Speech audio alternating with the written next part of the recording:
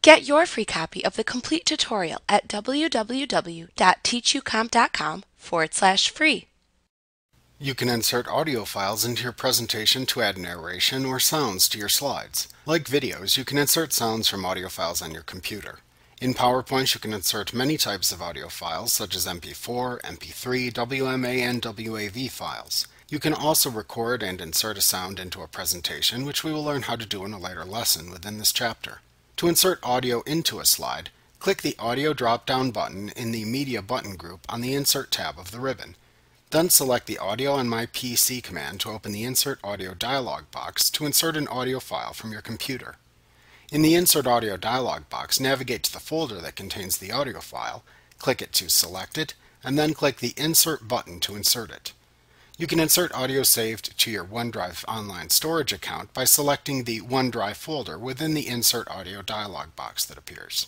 After inserting the audio file, you can select when to play it by clicking the Playback tab within the Audio Tools contextual tab in the ribbon with the audio object selected. You can use the Start drop-down that appears in the Audio Options button group to select automatically to have the media play by itself, or on click to play the audio when clicked. You can select the audio file to move and resize it as you would a picture or video. You also have many formatting options available on the Format tab within the Audio Tools contextual tab in the ribbon. You will have many of the same formatting options available as when formatting shapes or pictures.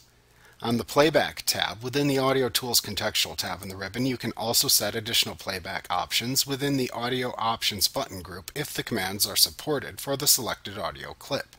You can also use the Editing button group to trim the audio or to have the audio fade in or fade out during the slide. You can click the Play button that appears in the Preview button group on either tab within the Audio Tools contextual tab to preview the audio file while in the normal view of your presentation. If you would like to have the audio play as background music across the slides within your presentation, then click the Play in Background button that appears within the Audio Styles button group on the Playback tab within the Audio Tools contextual tab in the ribbon. Doing this will set all of the necessary options for that feature within the Audio Options button group for you. If you later decide you would like to revert the audio clip back to its default settings, then click the No Style button within the Audio Styles button group on the Playback tab within the Audio Tools contextual tab in the ribbon to remove the audio effect options. Like what you see? Pick up your free copy of the complete tutorial at www.teachucomp.com/free.